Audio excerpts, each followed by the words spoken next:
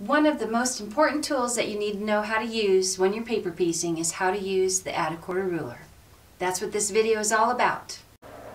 Welcome back. My name is Jenny. Hello if you're new to my channel. I'm here to help you with anything and everything Quiltworx, paper piecing, and just general quilting. If that sounds like something you need a little more of in your life, make sure you hit that subscribe button, because that's my main focus, is helping you become successful in your paper piecing journey.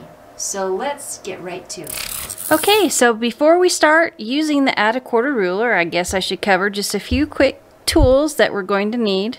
So basically you need three things when you're going to use the add a quarter ruler. You obviously need the add a quarter ruler.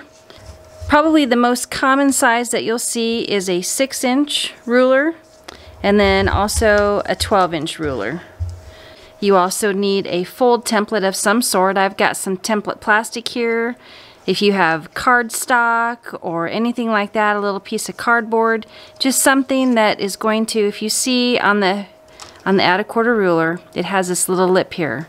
So what you're going to do is fold your paper over, and the fold template basically slides right into that little tab. So whatever you use, just make sure that it's not too thick, that it's going to, it's not going to allow that to slide close to your fabric. So you'll need your foundation papers that are ready to be trimmed. You'll need a rotary cutter. Take your choice. I prefer to use my little 28mm, but if you have any of these, as long as you've got a nice sharp blade, any rotary cutter will do. Make sure that you also have a cutting surface. I guess that would be the force supply that you would need.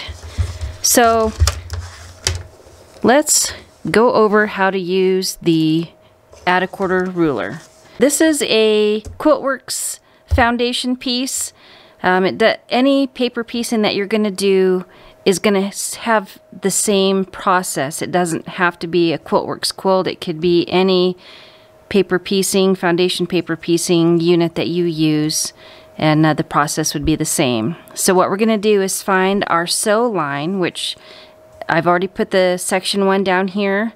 I'm going to be going on to the next piece here. So I'm going to place my fold template right on the line, and then I'll fold my paper back, and that exposes the fabric that needs to be trimmed off. And basically what the add a quarter ruler does is it leaves a 1/4 inch seam allowance. So see that? See where my fold template is bumped up against this little lip here? Then I'm just going to take my rotary cutter and we'll trim off this little excess of fabric.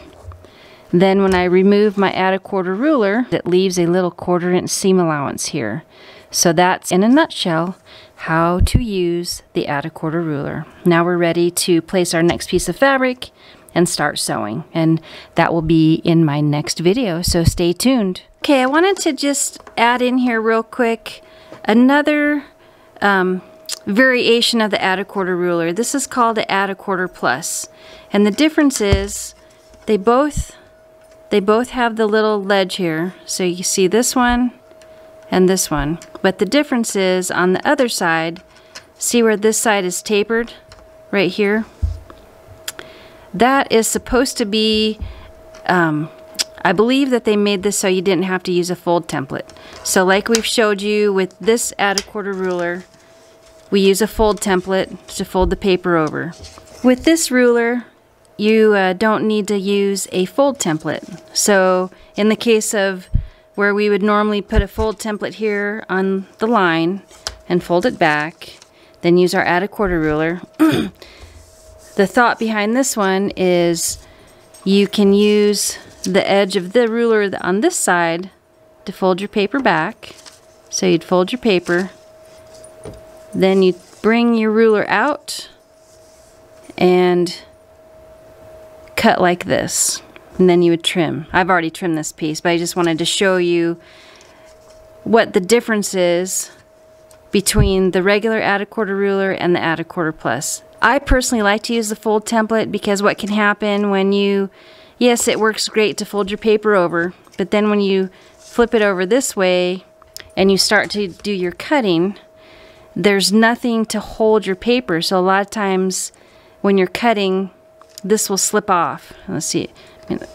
Basically what will happen is you start to cut, and then because there's nothing solid under there to hold, sometimes this edge will flip off and you'll miscut your pieces. So you can give it a try. My personal preference, I still like to use the traditional fold templates, but that's the difference. Just wanted to throw this in since this video is about the add a quarter ruler. So if you have one of these, you certainly can try the beveled edge for your fold template. Try both ways and see which one you like the best. It's your choice. I'm not going to tell you one way or the other, other than my personal preference after doing lots of paper piecing is I like the fold template. Thanks for watching. Happy quilting!